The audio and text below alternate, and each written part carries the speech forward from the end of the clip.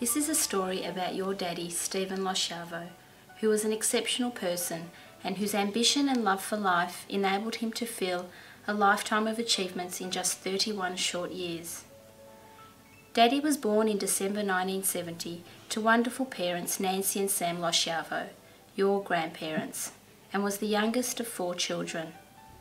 He went to St. Peter's Primary School in East Bentley and then attended St. Bede's College in Mentone, and in Year 12 was chosen as school captain.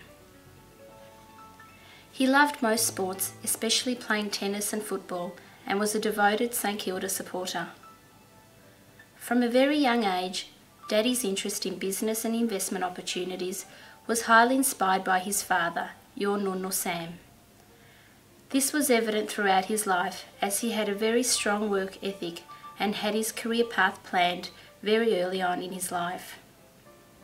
From the age of 6, he started reading the newspaper, the business section of course, and continued to read it religiously every day of his life. Your daddy Steve was a conscientious student who was academically brilliant and successfully completed his commerce degree with honours at Melbourne University. At Melbourne University, he was one of the founding members of the Financial Marketing Association of Australia. He then went to work at Ernst & Young in corporate finance and then moved on to work at National Foods as a business development manager. Your daddy moved through the corporate world at a rapid rate for someone his age and was well respected by his peers.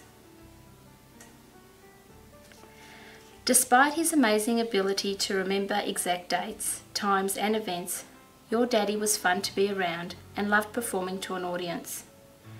He had confidence, poise and a good sense of humour, and so public speaking was second nature to him.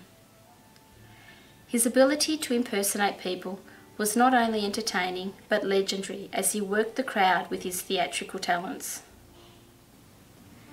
Steve was a very giving person and believed that the way to have good friends was to be a good friend, and so throughout his life he gave to so many who were not as fortunate. He would have been proud to know that his funeral helped raise an overwhelming amount of donations for the Heart Foundation. In February 1997, your daddy and I were married after having dated for 6 years.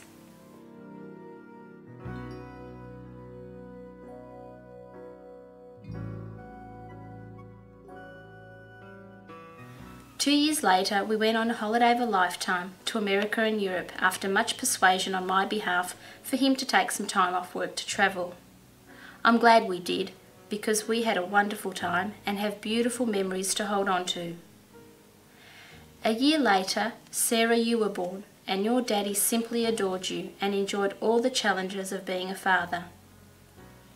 2 years later, we were expecting a little sister for you, but 2 months before the arrival of baby Stephanie, your daddy passed away suddenly at home of a heart attack. 2 sets of ambulance and paramedics tried to revive him for 40 minutes, but to no avail. When they told me they did everything they could, I kept insisting that they weren't trying hard enough, because this wasn't meant to have happened to a healthy 31-year-old who wasn't unfit and who never drank or smoked.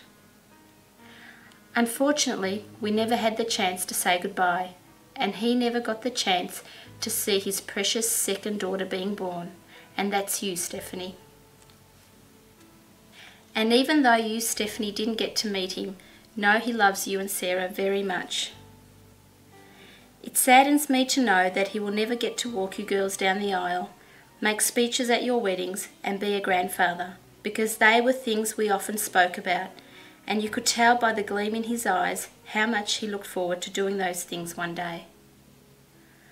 One thing you should remember is that your daddy, who is now in heaven, loves you both very much and will be your special guardian angel who will watch over you for the rest of your life. And while his life was short, his achievements were many. He touched the life of everyone he met, and he will inspire us through the rest of our lives.